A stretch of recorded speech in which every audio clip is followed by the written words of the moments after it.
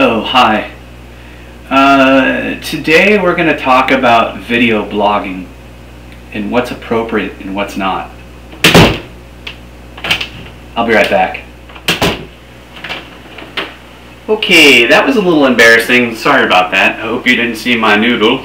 I wanted to start off by saying that video blogging is, I think, something everyone should do. I've come to that decision.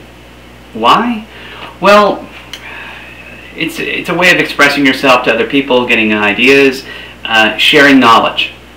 Honestly, I think that's good. Most of us nowadays have a camera, okay? That's not even an issue. And if it's an issue, don't make it one. If you're going to open a website that's a video blogging website, get a camera first, okay? If in fact you have nothing interesting to say, make something up. Tell a lie, tell a joke. I don't care. Just upload something. Now, if it comes down to one thing called confidence, I understand. I sympathize. It's kind of weird to stare at an inanimate object, spilling out emotion and not getting a reaction. But you will get a reaction, it's just delayed. Okay? So, if you have a confidence issue, practice in front of a mirror. I mean, that's what I did. I mean, I practiced in front of a mirror, not with this video blogging, but with my magic. Because I've been a magician for a long time, been doing magic for a long time. I don't just develop a trick and take it to the first person I see and expect to wow them. What I do takes a lot of practice. And I think video blogging takes a lot of practice too, before you get comfortable with the camera and feel like you're going to actually do something that will make a difference. So practice in front of the mirror, get comfortable with your delivery, how you're going to express yourself. And, share your ideas, thoughts about life, whatever. It doesn't matter. If you feel like your life sucks, tell us about it. I'm sure there's somebody out there that wants to hear it or listen. That's not all I want to talk about. There's more things I want to talk about, the whole video blogging experience. That's part one. So let's get started. So, as I get ready for my day, I think about all these things. These video bloggers that create these profiles, but they don't upload anything. I mean, think about it. You open a video blogging website profile, but you don't post anything. Are these people voyeurs? Are they invading our lives to judge us?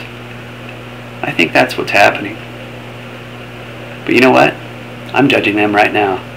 If you're not going to upload stuff, you're a freak in my eyes. So get a camera. And when you get a camera, don't tell us that Bush sucks. Don't tell us stuff we already know. Tell us something different about your life. Tell us something about your neighborhood, your town, your brother, your family. Whatever. Change the names to protect the innocent. Who cares? It's just kind of irritating to me. I mean, some people go through life and they're like, "Hi, here's my business card. Will you please do business with me? Please?" And they smile. I don't want to hear that. Some of us have the fire in our wallets. Some of us hold all the aces.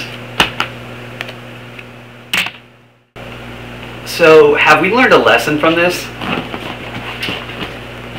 Well, I know that I have, just in making this. And that is, encourage other people. If they have joined your page as a subscriber, encourage them to make some videos, to put themselves out there. I don't hate people that join or subscribe to my page that don't post content. I just wish they'd share a little more about themselves with us. I mean, that's after all what this whole website's about, or all these video blogging websites for that matter. To share information. Use the power of the internet for good, not evil. Not saying that not posting your video blog is evil. I just think it should be more of a shared experience. So if this makes sense to you, spread the word. Because after all, some people, they go through life blind. Others can see. What I do know is I'm late for work and I need to go.